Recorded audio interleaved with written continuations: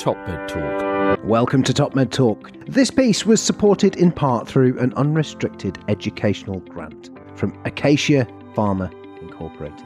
In it, we're going to be tackling the subject of post-operative nausea and vomiting. How do practitioners who have an emphasis upon value-based care incorporate dealing with one of the less pleasant realities of surgery for a patient?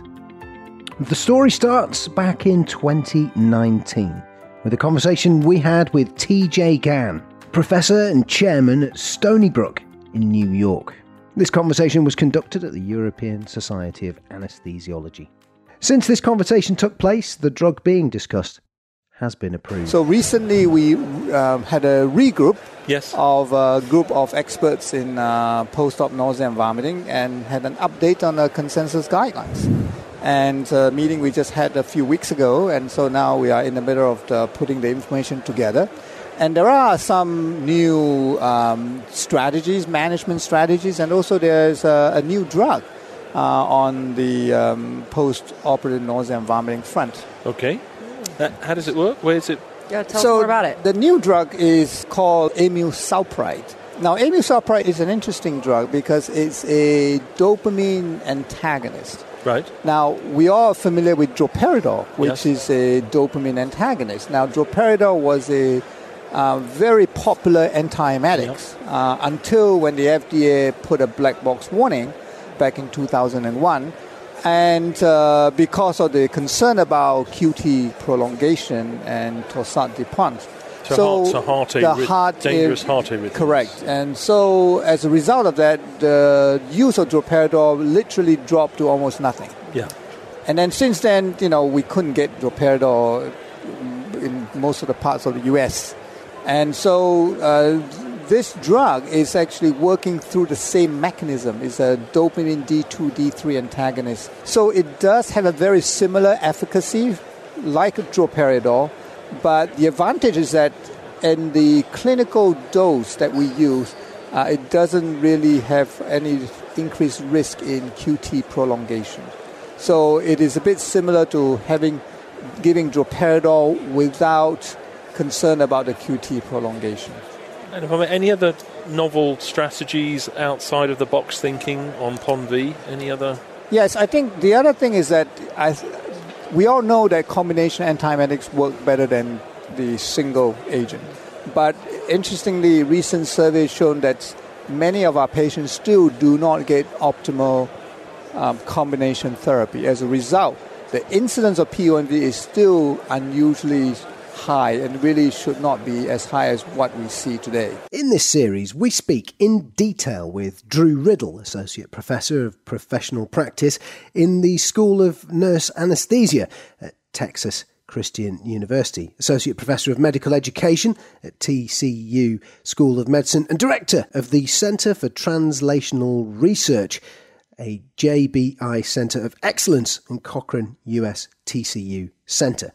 Here's a clip of him speaking about amilsulpride as a rescue agent. Yeah, you've had experience now of Right. using this compound as a rescue antiemetic. Is that correct? That absolutely. And really that's where it is in the US context, at least, it is indicated. Amilsulpride is indicated both for prevention and for rescue. And in my clinical practice, I can get to close to a 70-ish% efficacy with, reasonably well documented high safety profile, quite frankly, reasonably inexpensive drugs. And so it's that 30% or so of the patients that look exactly like that. And when we think what that looks like clinically and why, Desiree, to your initial question of do anesthesia providers, do anesthesiologists and CRNAs and the like realize or believe, if you will, that their patients have nausea and vomiting in a very fast turnover in which we've all been. You drop them off, and in the 2.5 minutes of handover from you to the receiving nurse in the postoperative care unit, they didn't have nausea or vomiting then, so they must not have it.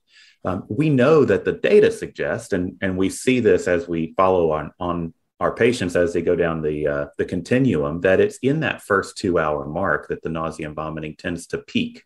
And so while it may not be in the first 2.5 minutes, in that first 2 to 4 hours is when we tend to see it the highest. And then there's another sort of peak beyond that, especially on those patients that go home. Once they're out of the hospital, they're sitting in the car driving. Well, hopefully they're not driving, riding in the car, going down the road. That some of that nausea and vomiting related to motion sickness, to the vestibular system that gets activated, and then we see yet another peak of post-op nausea and vomiting. And so it's happening, and we really, up until today or recently with the release of amisulpride, we've had no really good evidence-based treatments. And so, comparing that to ERAS and enhanced recovery, and Monty, I know that's been a mainstay of your career for quite some time. We have phenomenal ERAS recommendations, guidelines, protocolized a lot of the care up until we get to the post-op nausea and vomiting piece. And then it's sort of like, as we describe it in Texas, it's like the Wild West. Who's giving what? It's a free-for-all because we don't really have good efficacious drugs. So we just sort of give a little bit of a lot of things and cross our fingers and hope it works. The fuller conversation is available via a link in the show notes. You'll also find a link to a discussion with Rick Dutton, Chief Quality Officer for US Anesthesia Partners Texas, about the effective minimization of PONV, or post-operative nausea and vomiting. Here's a taster of what to expect, where he explains how we can track the value proposition of a novel therapy. Sure. There's literature, and TJ developed some of it, around what a patient with PONV costs you. And it's PACU time, length of stay in the PACU, and everybody's PACU is instructed at 4:00 in the afternoon. So getting that patient out is important. It's important for patient flow. It's hugely important for patient satisfaction. And from our prior talk, USAP measures patient satisfaction quite closely. We follow this and we work on it continually. So we have data about this, and we know that PONV is a major dissatisfier. So it's something we want to work on. And so we can turn that into dollars. And part of my discussion with the P&T committee, is the first line is, we want to have access to try this. And then that's always followed by reassurance. We're happy to work with you to not break the bank. Right? We don't want to give it to anybody. We'll give it in specific indications. We'll write guidelines for that. We'll follow them, but we need access to it to find out if it helps. And then the third argument in this case was, here's the value proposition. Here's what effective treatment of PONV in the PACU means to the patient. Here's what the drug costs. Here's what we get out of it. And I work in Dallas. I work clinically in the OR at Baylor University Medical Center, which is the flagship for Baylor Scott and White, which is a giant healthcare system, 50 hospitals in North Texas, and a gazillion surgery centers and clinics and what all. I mean, it's a colossus. And they have all of the ablative armor of every other health system to ward off expensive new stuff. So they have a very sophisticated system-wide P&T committee. But my job is to go tackle that. And here was an example. And as a Baylor physician, I can wade right in. So we took it to the P&T committee and we took it right to the top. I called the pharmacist who chairs that. And we had a chat, and he made the mistake of telling me what we needed to do to get it approved. And then we did it. They looked at all the literature. They had some pharmacy intern write the 4-page summary of literature on this. They came back and they refused it the first time, but there was enough wiggle room in there that we were able to go back, give them a very specific algorithm, say, it boiled down to, we'll use this 5 or 6 times a month, that instead we would be prescribing EMENT and K1 inhibitor, right? Because we had clear literature that says giving another dose of ondansetron isn't going to help. But that was what most people were doing. And we pulled all that data and showed, here's what's being done. It's ineffective. It's proven ineffective.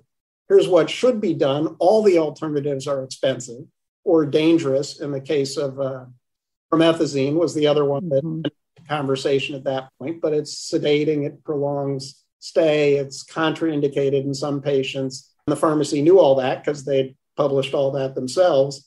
So we were able to go back and say, compared to the other alternatives, this is a reasonable one with a reasonable value proposition. We gave them a very specific flow chart, this, then this, then this, and they bought it. And so we get access to it.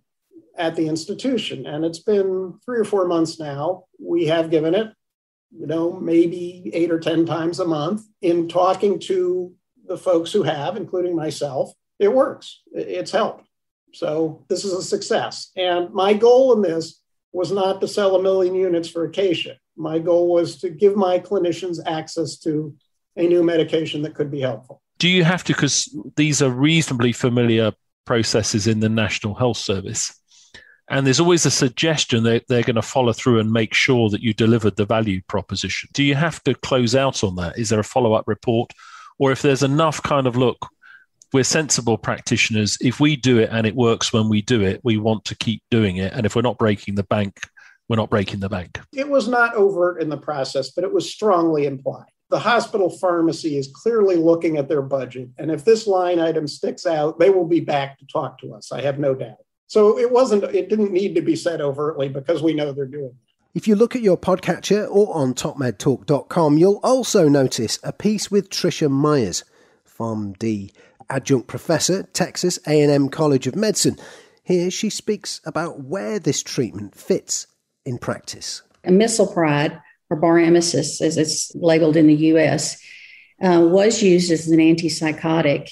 It's a dopamine antagonist, and at a much lower dose found that it can alleviate postoperative nausea and vomiting. The company decided to do most of the studies, even though they did prophylactic studies, they did studies also on treatment and found that it was very effective.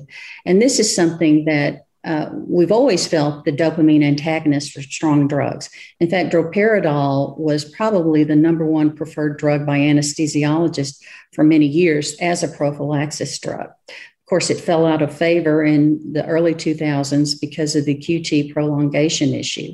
And that's something that we look at very carefully now on the treatment drugs, again, because anytime a patient suffers from a drug interaction, adverse event, or a side effect is causing that prolonged stay in the recovery room. And if we're discharging the patient to home, if it's a day surgery, we certainly don't want to have those lingering side effects with the drug. But even if the patient is staying in the hospital, we certainly want to make sure he's ready for discharge or she's ready for discharge as soon as possible. And so that's why it's important when you're selecting these drugs, you not only look at what drugs you've given prophylactically to decide what you're going to give for treatment if the patient has nausea and vomiting after surgery, but you also pay attention to the side effects. As pharmacists, those are things that we look at on a daily basis. It's our job to make sure when a patient receives the drug that it's the most optimal drug. And those things include looking at their renal function, their liver function. We look at their allergies, their contraindications, maybe their disease state. We also look at dosing adjustments. Is it going to be difficult for the nurse to have to do a calculation? Because the more steps you add, the more opportunity there is for error. And we do monitor drug interactions. So when we go to P&T, we sort of look at what the ideal drug would be. And when we look at an antiemetic, the ideal drug is one that would be have proven efficiencies, that would have a rapid onset, would have the duration that you would want, especially an antiemetic. If we're using it for an outpatient surgery, we'd like to have an antiemetic that has a longer duration because the patient then, once they leave the hospital, will have that coverage for PONV. We look for simplicity of dosing. We look for a low profile for drug interactions and contraindications. We look for a reasonable cost, but our primary emphasis is on a strong safety profile. The fuller conversation is available in the show notes to this podcast. TopMedTalk. Thanks for downloading TopMedTalk. Don't forget to subscribe via your podcatcher. Don't forget to check us out on social media. We're on Twitter, Facebook, LinkedIn, and YouTube. And also, don't forget, TopMedTalk is the broadcasting arm of EBPOM, Evidence-Based Perioperative Medicine. We'd love you to find out more about that. If you check out ebpom.org, you can find low prices on some of the conferences we're organising around the world. Many of them are virtual and don't even involve you leaving your own home. Check out ebpom.org now.